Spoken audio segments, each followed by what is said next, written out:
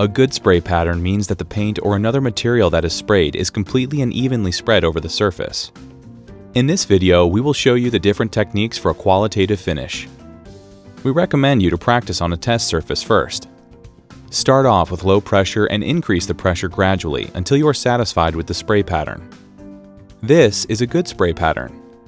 You will notice that there are no runners and that the strokes are smooth and even.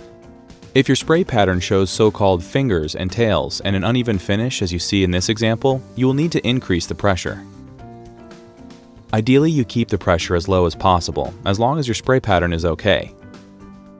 By keeping the pressure low, your pump and spray tip will wear out less quickly and will prevent overspray.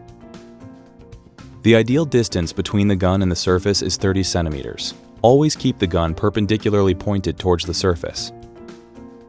While you are making vertical or horizontal movements, the distance to the surface should remain the same. If you keep the gun tilted, you will get an uneven finish. Turn your wrist at the start and the end of your movement to obtain an even layer of paint. Don't tilt the gun, but make sure it always stays perpendicular towards the surface. It is recommended to first practice without spraying paint. Try to keep the gun pointed perpendicularly towards the surface at a distance of 5 centimeters. Notice how you will move your wrist automatically at the start and end of each spray movement. Then proceed to try again at a distance of 30 centimeters. Only work on the areas in one movement that are easy to reach. First spray the outer corners and make sure you don't pass the corners.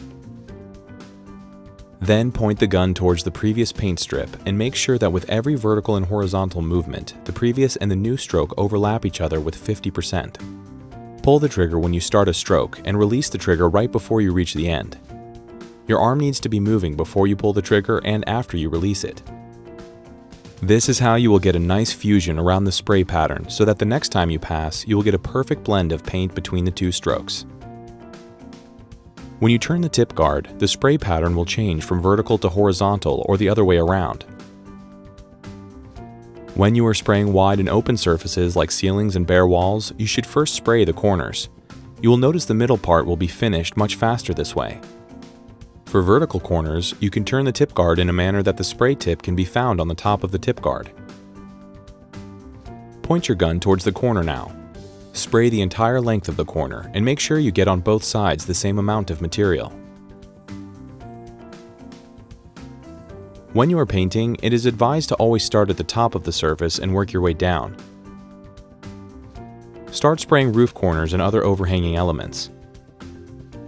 The direction in which you spray is determined by the construction. The rule is that you spray horizontally and tilt the tip slightly upwards to spray the bottom of the panel. With a little practice, you will soon be spraying like a pro with this easy-to-use paint sprayer. Point the gun towards the wall without lifting the gun up, down, or sideways. Make sure the gun is moving before you pull the trigger and after you release the trigger. Move the gun in a consistent pace, and when you spray, the strokes should always overlap for 50%.